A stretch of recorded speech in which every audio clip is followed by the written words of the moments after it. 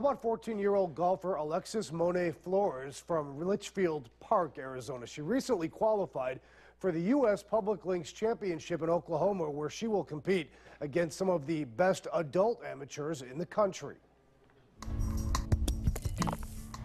A lot of people say, "Are you nervous?" And I'm like, no, I love it, you know. I'm going to try and embrace it as much as I can. I'm excited about it, and I love it. And, you know, golf is just, it's a love for me, you know, and I love it so much. And whatever comes along with it, you know, I'll take it for sure.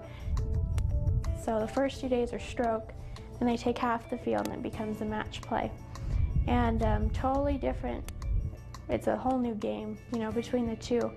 And I have played that kind of field before, and I'm looking forward to it again because it's my favorite. You know, just having a nice steady swing and nice tempo and keeping a good pace, that's kind of what I'm looking for. This is a real honor to be able to play with all age groups, and I think I'm going to have a really good time, and it's going to be a great opportunity for me. What a swing, what a swing. The U.S. Public Links Championship is the week of June 17th in Norman, Oklahoma. Fields